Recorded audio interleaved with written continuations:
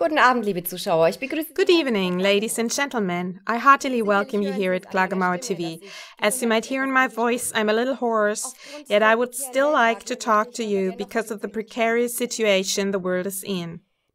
After the firing of the Malaysian airliner MH17 in eastern Ukraine, the tension in the area of crisis is increasing even more. General Breedlove, the NATO commander-in-chief, wants to move an additional main NATO headquarters to Stettin on the German-Polish border as quickly as possible, the German Economic News report. They continue saying that in a short time, armor as well as supply camps are to be installed to be able to intervene against the Russians in a short while. The goal is to be ready and in order to be able to march against Russia with thousands of soldiers at a moment's notice. Moldavia, too, has been drawn into war preparations without having been asked.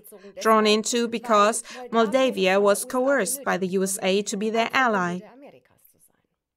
That at least is the view of the president of the Social Democrats in Moldavia, Viktor Šelin. He confirms that these days a special contingent of US officers has arrived in Moldavia, which exercises with soldiers and officers on all of the army's training ground.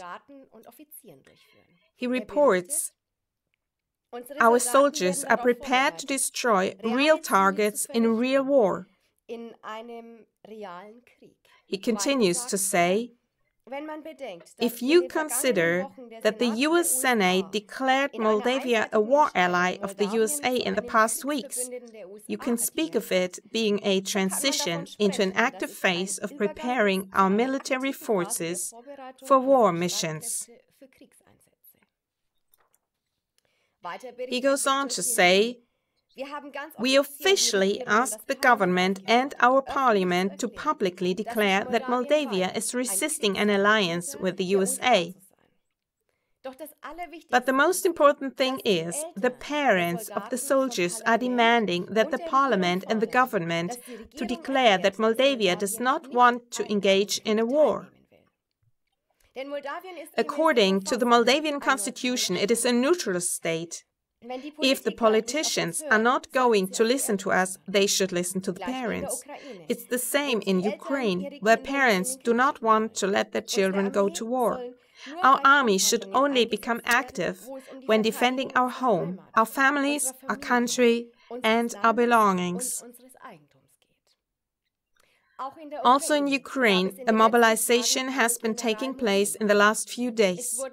Military drafts were sent to the young men of Ukraine. But courageous mothers and fathers resisted the military draft by the government. It went so far that mothers burned the military draft letters before the eyes of the present commander. They unanimously cried, "We do not let our sons go to war. We do not send our children to death. We do not want any war." We were told that the police would punish those who would resist the military drafts. It is an official command to a general mobilization. We don't need that. We don't need a war at all. It is an official command to a general mobilization. We know these kind of stories. They told us that those who resist this mobilization would face 5 years in prison. We do not want your country and your war. Military drafts.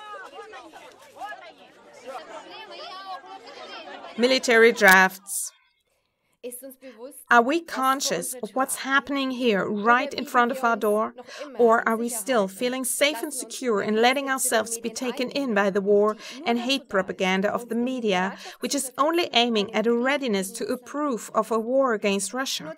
Use the time to inform yourself and other citizens here at KTV and other uncensored sources. Thereby, you'll find the courage and strength to take the right decisions when it's time, like these mothers and fathers in Ukraine have done. Thank you for your attention. Have a good evening.